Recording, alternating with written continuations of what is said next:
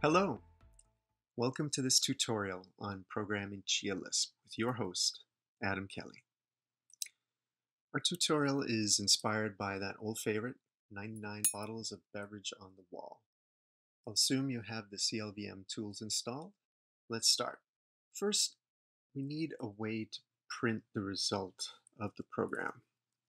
Now, the Chialisp compiler uses the command run, and it prints the final value calculated. So let's take a look at a few examples.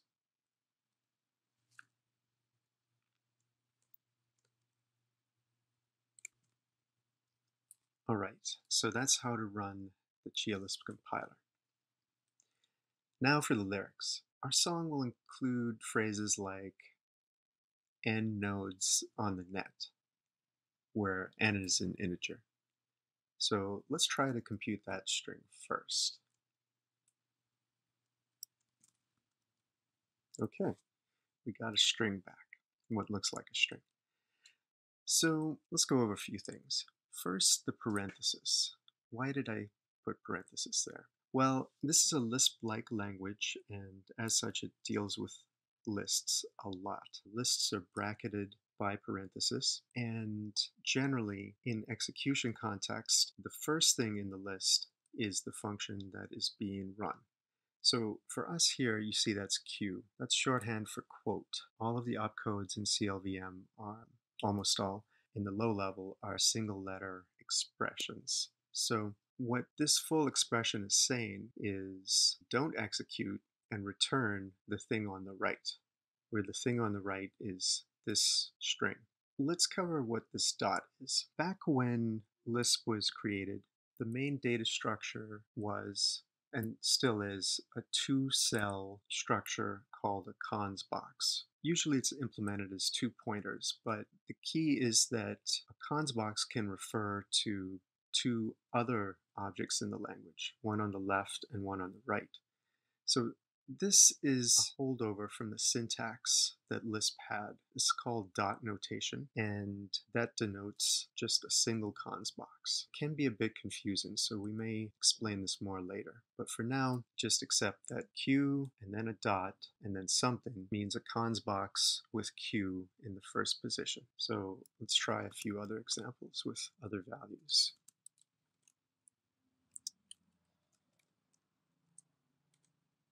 All right, so you see in general, Q just returns what's on the right side of the cons box. These two parentheses following each other are another bit of confusing Lisp syntax, and the name of this value is nil. It's a special value, and it actually is not a cons box or a list. Just keep in mind that whenever you see open paren, close paren, that's actually a value, and in the CLVM, it's equivalent to 0. So let's try this one more time. Okay, so you see 0 is the same thing as nil. But now we need the ability to be able to change this number. Right now, we've just typed in a static string. That's not very interesting. That's barely a program. So we're going to need a way to change this value. There are a couple of ways to do this. You could compute that value as two separate bits of string. You could count this up independently from the second digit, but we're going to use real numbers. So give a try at composing this in a more programmery way. Okay, what if we just type out 99 and then the string? Let's see what that gives us. Okay, so what we have here is a list. The first element is the atom 99, and the second is the atom, this string. So this is good. It's clear that we could change that if we want, now that they're separate, but it's still not really changing it programmatically. Also, we have the problem that we'll want to join these back together because we want to end up with just one string at the end. Let's take a look at chialisp.com. Okay, concat. That sounds good. Let's try that. Okay, a few things are different. So notice that we don't have the Q. The reason is that we now have a function that we're calling that will produce a value. So we don't need to treat this inner list specially by quoting. We can just call the concat function on it. So you see, like in Lisp, to call a function, you start with the open paren, You name the function, and then you just list the variables there like that. This is equivalent to the call in other languages like C or Python. So just a little syntax difference. It does add up when they get nested though. So let's run this and see what it does. Okay, so no type issues. It concatenated, but it interpreted 99 as C. The ASCII value for lowercase c is 99. What this did is just concatenate these two atoms together, and because it was a very long atom, the interpreter thought, well, I'll just display this as a string. It's probably a string. Okay, so we're making progress, but that's not very useful. We need the ASCII representation of 99. First of all, though, this program is starting to get a little long. One more expression, and this will no longer be a one-liner. So let's put this in a file.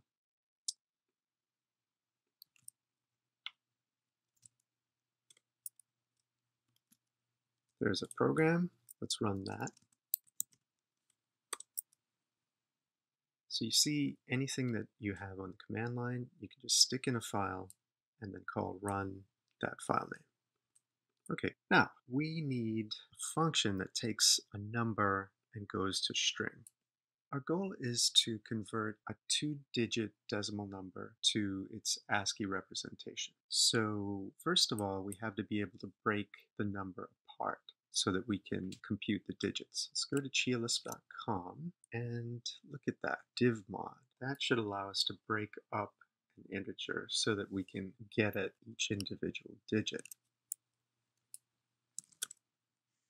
We see that divmod has broken 56 into something, f and 6.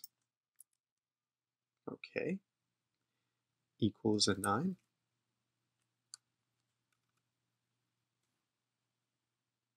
And why is it doing this? Atoms in CLVM do not have a type. The only way that they're treated differently is if an atom's position in the list is the first position. We can see that divmod 6710, that the output of that is equivalent to 6, 7. So for some reason CLVM thinks that 6 is R, and in fact the atom 6 is the opcode R, which is rest, as in first and rest. Because we don't have types in CLVM, there are a few quirks in the output where the interpreter has to make a decision on how to display the output. But the internal representation is the same. It's not changing the internals, it's just changing how it displays them to us. Keep that in mind when you see an odd output, especially if it's a low numbered atom and especially in the first place. Okay, so divmod definitely breaks numbers up and you see it returns the remainder as well. How do we convert a digit to its ASCII representation? Well, that's easy. We just add 48. So let's use addition 48 and let's choose 9. Okay, 57. You might say this is a number. Well, in the CLVM, there are only atoms. Each atom has a length and a value. And this is a very short atom. It's 1 byte, and the system assumes you want to see it as 57. But let's concatenate that with something longer. So you see, we nest this call as the second argument to concat here. So the two calls are this one and this one. This is evaluated, replaced by its value, and then concat is run. Let's see what that gives us. Okay, so you see it is the ASCII for 9. Let's continue. Let's start to write int to stir.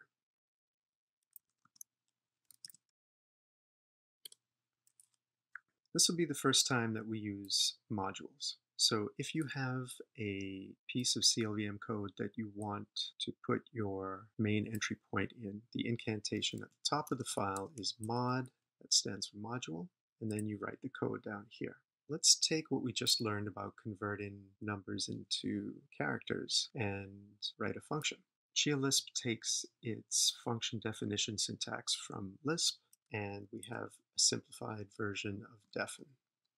Define function digit to char. Now the arguments list, we're just going to have one. And now the function body. This is where in a language like C, you might open a scope and start to type the statements in here. But we know that we're going to open parenthesis. We add 48 to D, and that's it. The last computed expression is the return value. Now we have to match up with this paren here. So let's complete that definition. Now that's a complete valid module. This isn't going to do anything though. And if we attempted to run this with the CLVM, with the Chialisp compiler, we'd get an error. That's because there isn't actually any code in here. There's just a definition. So let's also call digit to char, and we'll just use 9 again. Okay. Let's run that. Okay, same as before, except now we have a function. Let's see if we can take what we learned about splitting numbers up and try to do more than one digit. We want something like this. We want to call integer on a multi-digit number and have that return our string. Semicolon is the leader for comments. It's the equivalent of hash in Python or // in C++. How do we get there? First, we're going to have to split the number up. So let's start our definition. And we remember div mod will split the number up for us. We're going to divide by 10. That'll give us the tens digit and then the ones digit in the remainder. So the output of this function will just be a dotted pair with the 2 digits. So let's run that. So we should get a dotted pair with 1 and 2.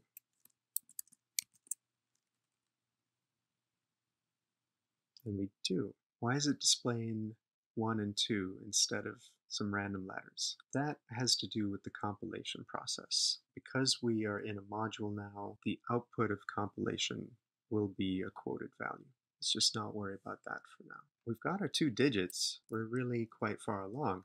Now we want to make these into a string. So first we want to split that up. Then we want to convert those. And then we want to join them back together again. So let's see if we can do that. Okay, so first split them out. What comes out of this expression is a dotted pair with 2 things in it. And the way we get at that is with 2 functions called first and rest. They're abbreviated to F and R respectively. So let's try one of them. Let's just try first. Okay, so what this says is split up n into the tens digit and the ones digit, return that, then pick off the first one, then return that whole thing. So what do you think we'll get out of that? Let's see. All right, just the first digit. Let's try rest.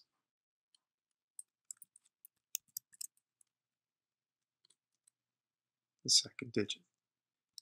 Now let's try rest.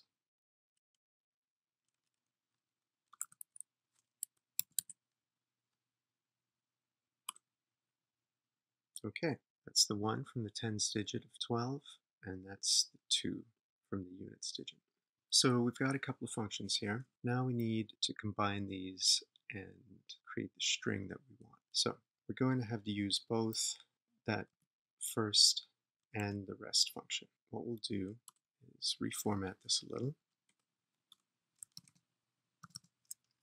Now we have 2 calls into div mod. The first call isolates the first part of the return and the second. Now that we have those individually, we can call our digit to char on them. But before we do that, let's take a look at what this would return. Keep in mind that a lot of functional languages with Lisp syntax don't have a return statement. The last computed expression is the value returned. Let's see what happens.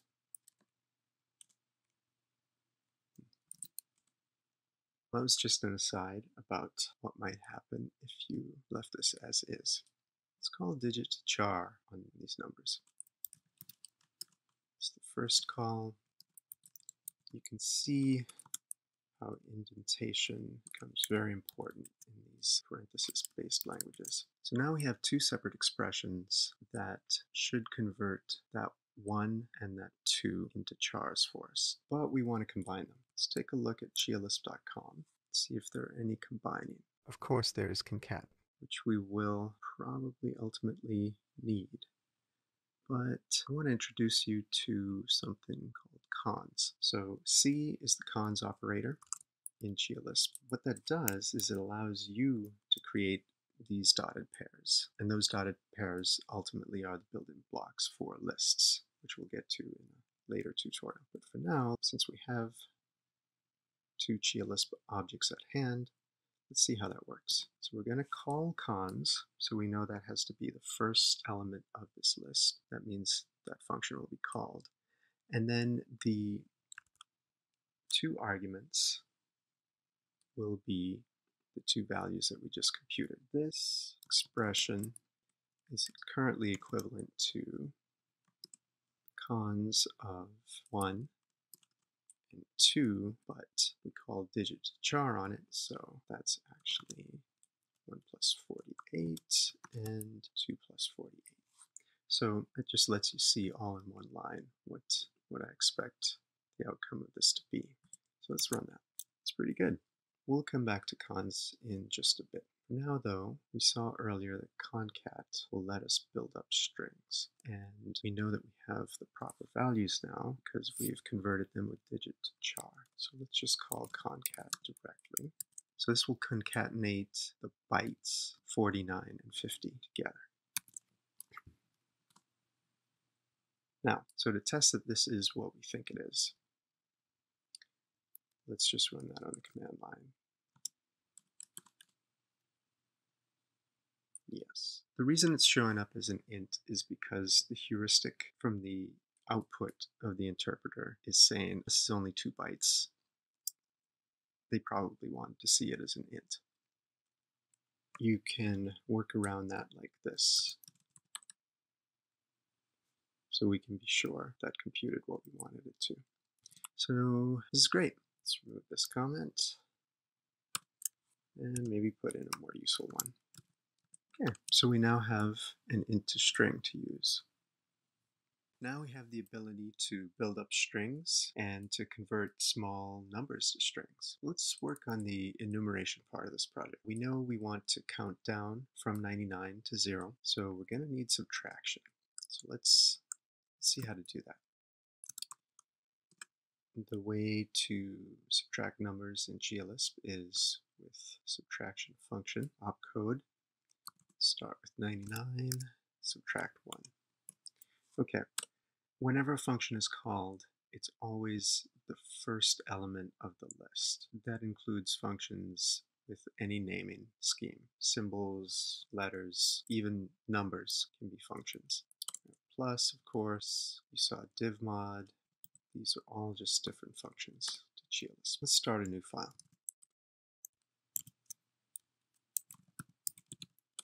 So we're going to be running this from the command line as we build it up. Let's start a module. So we're going to define a new function with defin, call it countdown, single argument, n, and for now we'll just return n. Okay, let's call countdown just to make sure it's working. Okay, good. Now, to build up a list, first of all, let's see if we can just evaluate a list. So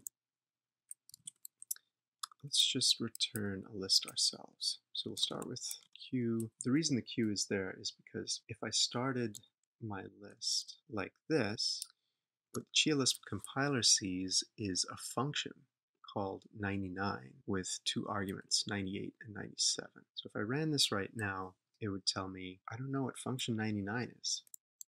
Let's do that just so we can see what that error message looks like. Okay, see down here, can't compile this list starting with 99, unknown operator. And the unknown operator it's talking about is that 99. So if you see that, you know that you're evaluating a list that you didn't want to. So let's use q. Q stands for quote, and what it does is it takes its second argument and returns it. So it's kind of like a no-op, but it returns the value in the second position of the dotted pair. All right, so we know we can make a list. We know we can use subtraction. So how are we going to make an arbitrary list? Well, we need to define our starting point. We need to define how to get the next element, and we need to define the stopping point. Our starting point is n. Let's define how to get the next element. So we'll call this decker for decrement, and we'll just define that like we did on command. We'll take n, we'll subtract 1, and just return that. So let's test decker. So we see countdown is being defined but not called. The function we're calling is decker.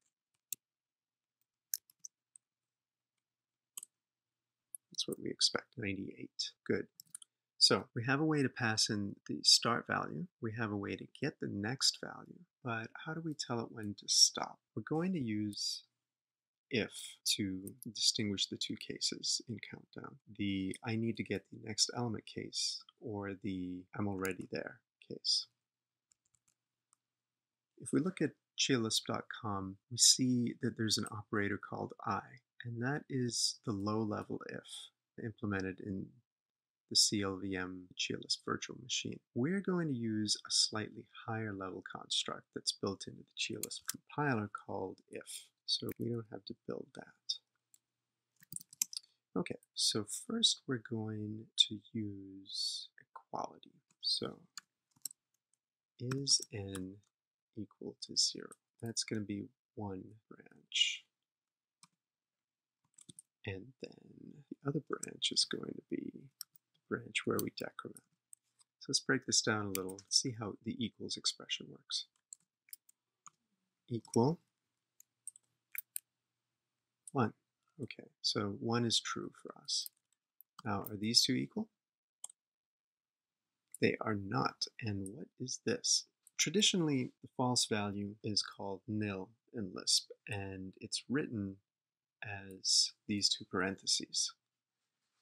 The parentheses have nothing to do with the parentheses that enclose expressions. They're just the way to write false or 0, and that's exactly equivalent.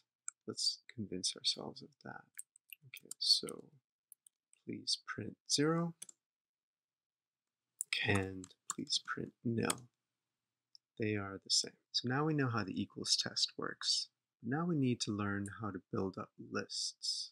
One way to build up lists is with the cons operator. Let's do a couple of tests here. Those are the representations for A and B. And you see they came out as a dotted pair. That's because cons makes a dotted pair. Now to make a list, you need to terminate that with nil. Let's try making a list of one element. That's a good list. Now to extend this list, go out to the left, like this. And you can see that telltale Lisp nesting starting to happen right here. That's how we add things on. So let's take this ability and experiment with it a little over here. So we're just going to quickly test our ability to make lists. So I'm going to make a function called join2. It's going to take 2 arguments. It's a slight detour just to get the hang of lists with the cons operator. Okay, so we know we've got to add in A and B and the nil at the end. Each cons box has 2 cells. The first cell is going to have A and what amounts to a pointer to the next cell. That cell is going to have B and then the nil. So let's program that in. Cons of whatever A is. And in the second position of that first box, the cons of B with nil. Close that. So that may look a little confusing. That's why we're going to test that out here. And we're hoping that a correctly formed list will come out. Okay, we recognize this from before. It's trying to execute a function named 100. So let's go and see what we did wrong. So what I've done here is I've added an extra unnecessary pair of parentheses, and that caused a function call right here. But what we actually wanted to do was only one function call and two arguments. So that's correct. Good. Now, the nice thing about having a function for this, as trivial as it is I don't have to write this complex expression in my program again. I can just use that for any two atoms. That's nice. Notice that they don't have to be atoms. They can be any object, which means either an atom or another cons box.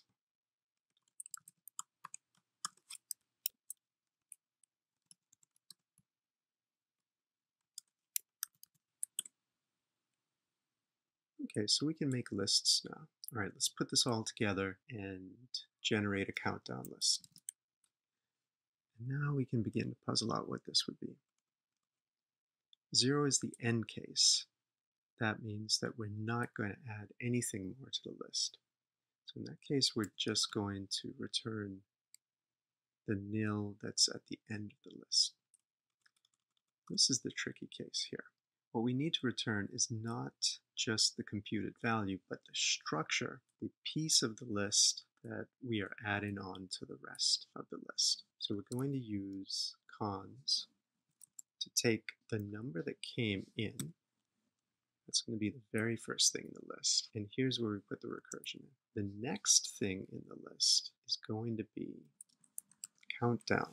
So we're going to call back in here, but we want to get something different. We don't want to call back in with the same thing, because then we'll have an infinite recursion. So if we start with 99, we want the second thing to be 98.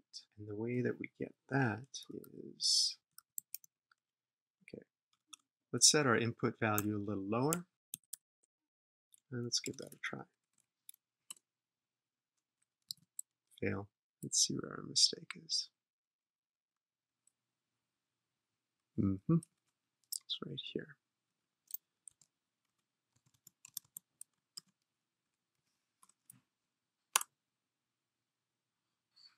Okay. All right. So we've constructed the two cases for countdown. Now let's call it.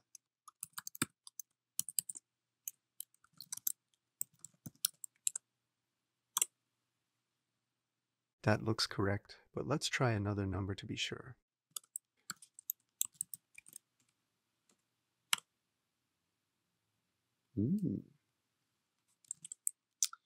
Let's set this to its full power.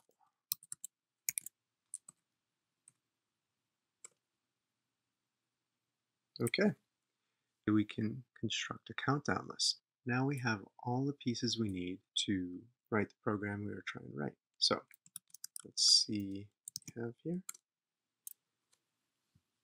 Okay, let's go back to nodes. Let's remind ourselves what nodes looks like. That was our first attempt at concatenating that to a string. So let's clean that up. This is going to become our main entry point. So let's make this file into a module. Now, we need to use a function that's in another file. Let's look at int string. Yeah, we want int string. So because we're going to be including int string and not running it, what we're going to do is we're going to make it not be a module and not call itself. We're just going to import it for functions it contains. So we've made that includable now. Let's use the include statement. So you don't need quotes. All right. And that pulls in that whole file.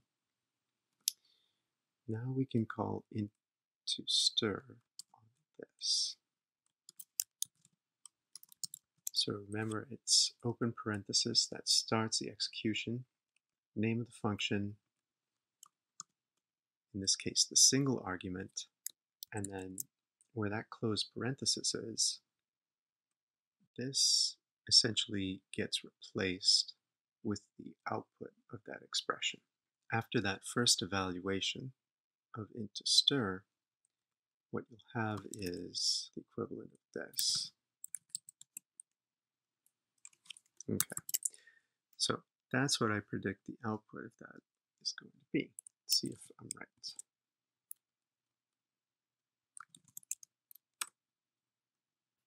So that's pretty decent error message. Can't open, and then the name of the file.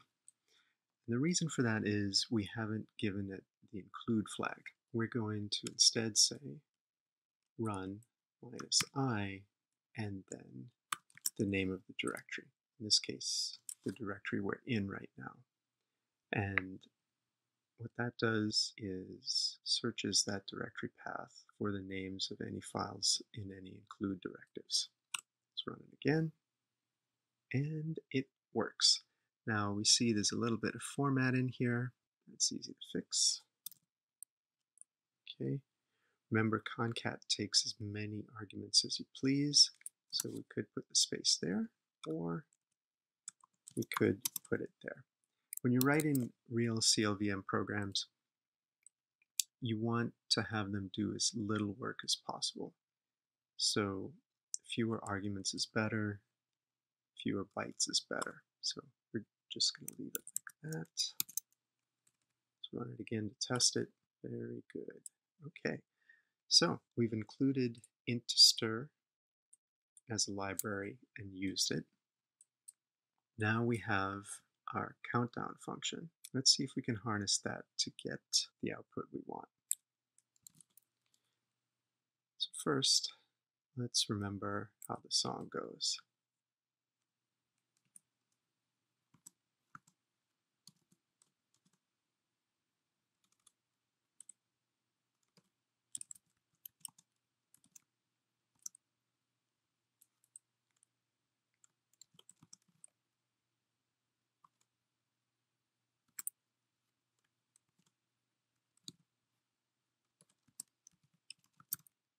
Let's insert some spaces. Okay, let's see if we got this right.